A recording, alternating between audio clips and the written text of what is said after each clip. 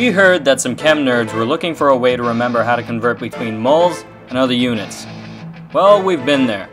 Give us a moment to help you out.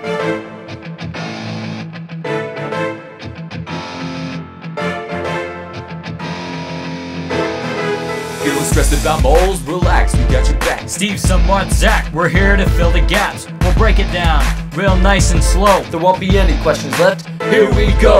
If you got a few moles, run up on the G's. Go find the molar mass while I lay these beats. You gotta take what you found and multiply with moles. You got G's now, let it rain bankrolls. Now let's assume you're a standard temp and pressure. Unless someone says otherwise, no one taught you better. So now you got moles of a gas and your teacher wants liters. And you don't want to Google answers like all these cheaters. Remember, even if you're in tour, multiply your moles by 22.4. It'll work at STP every time, as long as you got down these sickly rhymes. Feeling stressed about moles? Relax, we got your back. Steve, somewhat Zach, we're here to fill the gaps. We'll break it down, real nice and slow. There won't be any questions left. Here we go. Feeling stressed about moles? Relax, we got your back. Steve, somewhat Zach, we're here to fill the gaps. We'll break it down, real nice and slow. There won't be any questions left. Here we go.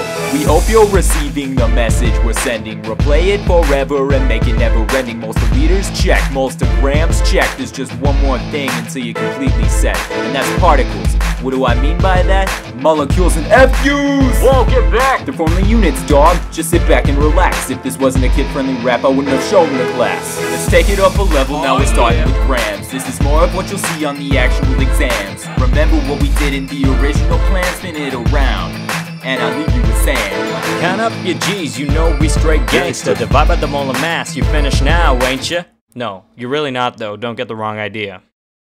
Now you got the moles, congrats for that. Step 2's coming up, don't quit this rap, you'll be left in the dust. But if in us you trust, neither you nor your grade will ever bust. Feeling stressed about moles? Relax, we got your back. Steve, somewhat Zach, we're here to fill the gaps. We'll break it down, real nice and slow. There won't be any questions left. Here we go.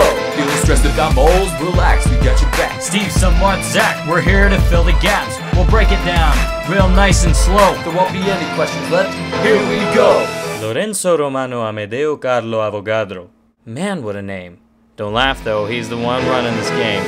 6.02 times 10 to the 23rd, that's his number. You're gonna need it to convert moles to atoms. But take a few steps back and let me show you how one might apply this crap. You're gonna take moles of substance that you already had, multiply by the magic number we consider so rad, and that's it.